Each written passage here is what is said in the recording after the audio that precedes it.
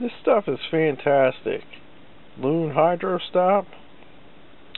It's a waterproofing agent for your flies. All you gotta do, this is a new bottle of it. This is my old bottle. I've had this bottle for hell years.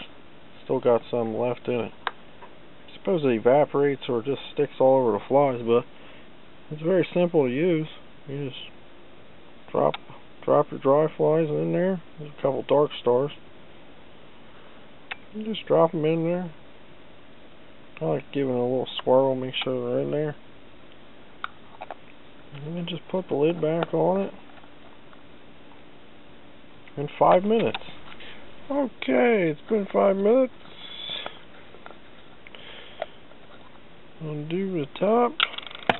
There's the flies in there, all nice and soaked. Well, it helps out a lot. This is a magnet pen. Grab them both at the same time.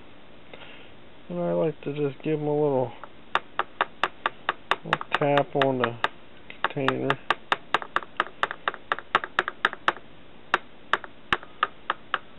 I don't want to tap it all off, but then I give them a good whipping. That's what's good. The magnet pen's good for. You can give them a real hard shake, and they don't come off. All that comes off is the excess hydrostop.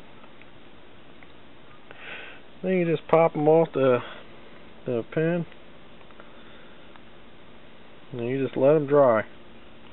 There's a batch I did earlier and added that batch to it.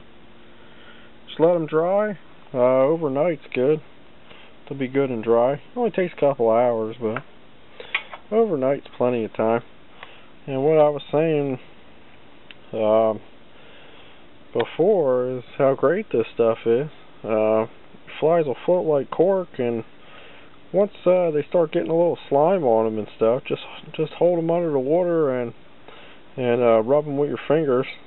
Even the same thing with fish slime, just rub them with your fingers, and then give it a couple false casts, and the fly's back floating like brand new.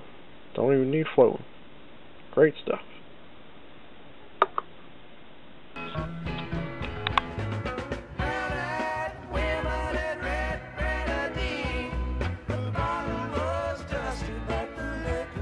Clean.